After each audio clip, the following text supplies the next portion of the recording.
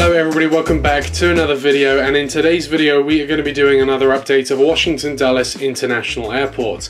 Now every now and again I like to switch things up a bit and do a United update. So if you don't know, my model of Washington Dulles is based around concourse A and B, which is essentially both the concourses that United don't fly to. The other two concourses are C and D. Those are the concourses that are United. But every now and again I do like to switch things up and essentially pretend that concourses A and B are C and D. So in this video, that is what we are going to be doing. We are going to be doing an update of just Washington Dulles concourses C and D, which is basically just United. But it's been a while. There's a few different United things that I need to go over, the kind of the operations of United at Washington Dulles. So with that, we are just going to go ahead and get started. Our first two aircraft here for this update are two of United's newest aircraft. So here we have the United Airbus A321neo. These are fresh into the United fleet. And I believe these are primarily being operated out of Chicago O'Hare at the moment. I don't know if we've had one into Washington Dulles yet. So this aircraft is going to be heading out to Chicago O'Hare. Next, this aircraft isn't currently in operation with United, but it will be within the next few months. This is the United Boeing 737 MAX 10. This is the newest variant of the 737 MAX and the longest as well. I don't know where these are going to be based when they're first put into the United fleet. But this aircraft is going to be heading out to Houston Intercontinental in Texas. Following that, moving on to the Boeing 767s. Now, unfortunately, my 767-400s haven't made it in time for this update. I did order 3 of the new, well, actually, I ordered 2 of the NG 767-400s, and then I got 1 of the Gemini Jets 767-400s, all in the Evo blue color scheme. Because the 767-400s are operating a lot into Washington Dulles at the moment. I would even go as far to say they may possibly be the most frequently used wide body at Washington Dulles for United at the moment. But of course they didn't make it in time for this update. So we've just got these 767-300s here. So this first one is going to be heading out to Geneva in Switzerland, and then this second one here is going to be heading out to Zurich, also in Switzerland.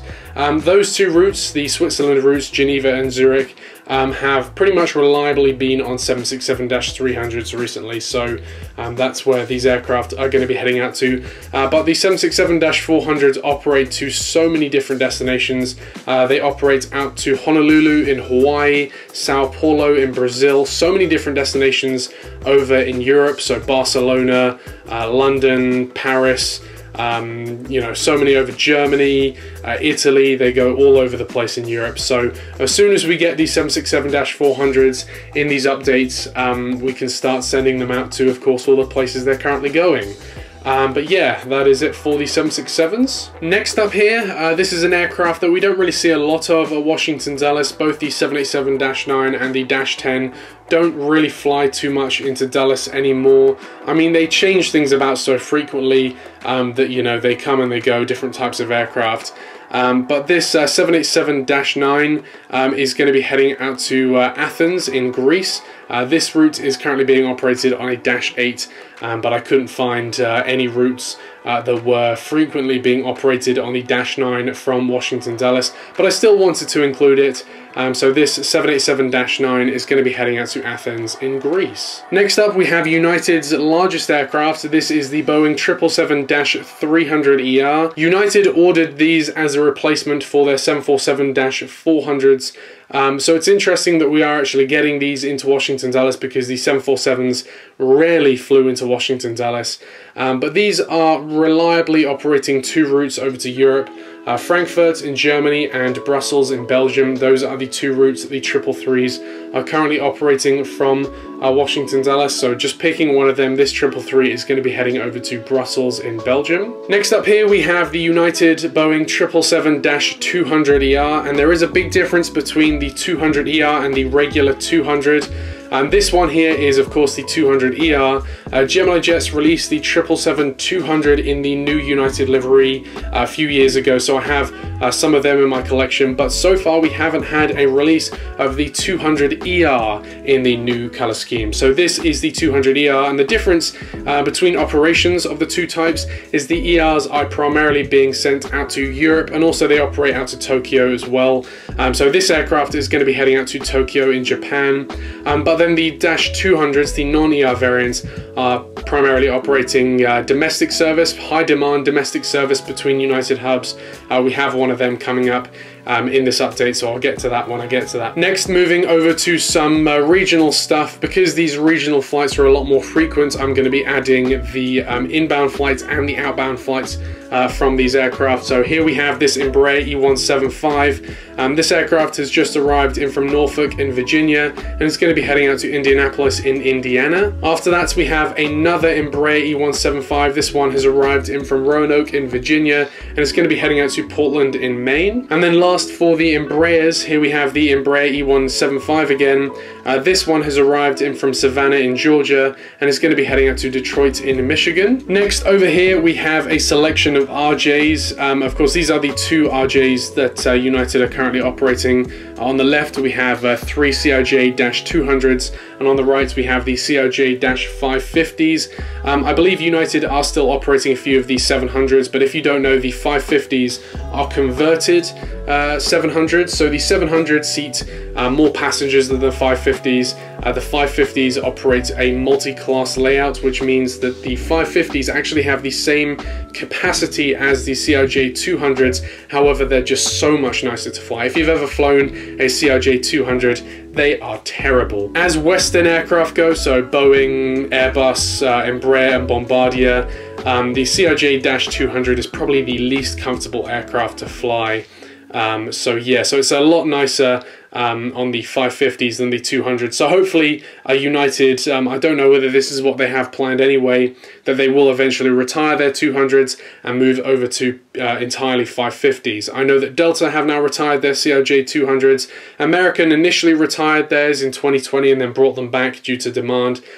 So hopefully we get a retirement date for the United CRJ-200 soon. But the other regional aircraft we're missing here is the Embraer ERJ 145. So far we haven't had a release of an ERJ 145. I would love to get a release of that aircraft because they operate a lot into Washington Dulles, and I think they look really good in the new livery with the new winglets as well that they've got on the 145s. They look really good, so hopefully we get a release of that aircraft soon, and I'll probably buy about 5. But yeah, getting into where these aircraft are coming and going to, starting off with the CRJ-200s. In the back there, the first one is arrived in from Dayton, Ohio, and it's going to be heading out to Albany in New York.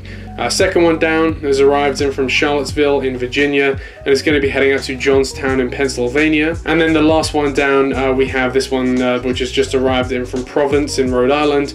It's going to be heading out to Huntsville in Alabama. Next, moving over to the 550s, starting off at the top, we have the first one arrived in from Cincinnati in Ohio, and it's going to be heading out to Newark in New Jersey.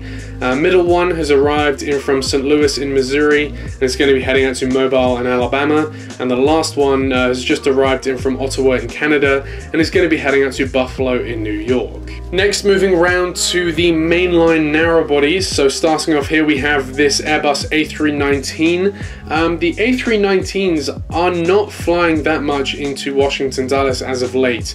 It's a shame because I have so many in my collection, so I could have this whole row outfitted with A319s if I wanted to, but I've scaled back on how many A319s we have in this update, just because they're not flying into Washington Dulles that frequently. As United go at Washington Dulles at the moment, they are mainly doing the 737s, being the MAX and the NG variants, both of which are in frequent operation at Washington Dulles, but I've added a few Airbuses in just to keep things interesting. So first off here we have this United Airbus A319. He's arrived from Nashville in Tennessee and is going to be heading out to Houston Intercontinental in Texas. Next here we have this United Boeing 737-900ER. This one has arrived from Georgetown in the Cayman Islands and is going to be heading out to Orlando in Florida. Next here we have the United 737 MAX 8. This aircraft has arrived from Newark, New Jersey and is going to be heading out to Seattle in Washington. We then have this United 737-800 arrived from Boston in Massachusetts and is going to be heading out to Atlanta in Georgia. We then have another A319. This one has arrived from New Orleans in Louisiana and is going to be heading out to Tampa in Florida. Next we have another 737-800. This one has arrived from San Francisco in California and is going to be heading out to Dallas in Texas. And then here we have this United A320. This aircraft has arrived from Sacramento in California and is going to be heading out to Mexico City in Mexico. Again, we haven't had a release from any reputable brand like NG or Gemini Jets of the A320 in the new livery yet. We've had, I think, Aero Classics make one, but I'm not going to pick up an Aero Classics model anytime soon. The A320s and A319s in the real fleet of United are one of the last aircraft to be repainted. You see a lot of them around at the moment with sort of, you know, scrapes all up the side of them. They just do not look in the best of shape. Of course, mechanically they're working fine. They wouldn't be flying if they weren't, but they are in dire need of a paint job. I think I'll add some clips in now of last summer when I went over to Washington Dulles. Some of the A320s I saw at Washington Dulles were banged to hell. Of course, as I just mentioned, they have scrapes all up them. The paint job is really wearing, and they have mixed matched parts as well. So certain pieces will be, you know, added with a new livery. So I think I saw one with an engine cowling that was in the new livery, but the rest was in the old livery. It was just a bit weird. So hopefully United starts getting these painted up pretty soon. But also the Mexico City route has reliably been on the A320 for literally years. I want to say it's got to be over 8 years now that it's just every day it's been on the A320. It's one of the only routes I can think of that has just reliably been on one set aircraft for like years and years. So yeah, that's the reason why this aircraft in particular is going to be heading out to Mexico City. Next up here we have the beautiful United Boeing 757-200, one of my absolute favorites. I love to see this aircraft. I love to fly on this aircraft. I think I'm flying some 75s this summer with Iceland Air, which will be really nice. I just absolutely love the 75s. And for United, they have both the 200 and the 300 in service. This is the 200, of course, and these are operating quite a bit out of Washington Dulles, both domestically and internationally. We're getting them across the pond to some of the lower capacity European destinations. So the one I've chose, of course, is Edinburgh in the UK, but these are also heading out to Dublin, Lisbon, a few different destinations like that. So yeah, this aircraft is going to be heading out to Edinburgh in the UK. Next up we have the big brother of the Dash 200. Here we have the 757-300. These don't operate internationally that I know of. They definitely don't operate internationally from Washington Dulles anyway. These are just operating, again, high capacity domestic routes.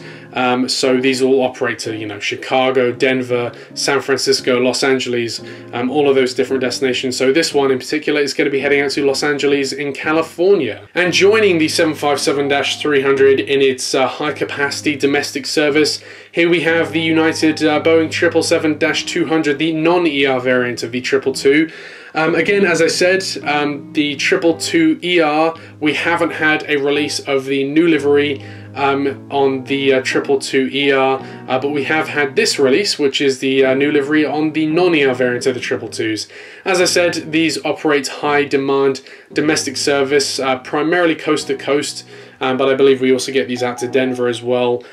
So this one is going to be heading out to San Diego in California, one of the more interesting routes, I think, that these aircraft fly on. Next up, here we have a very interesting aircraft. This is the 787-8. Unlike the Dash 9 and the Dash 10 variant of the 787, we are still getting quite a few of these Dash 8s into Washington Dulles, and these are operating very interesting routes. You get, of course, the boring European routes like Amsterdam and different places like that, but these are operating the new United flights to Africa. United in the last couple of years have kind of expanded their international operations, so these are flying to a few of their interesting ones, such as Lagos.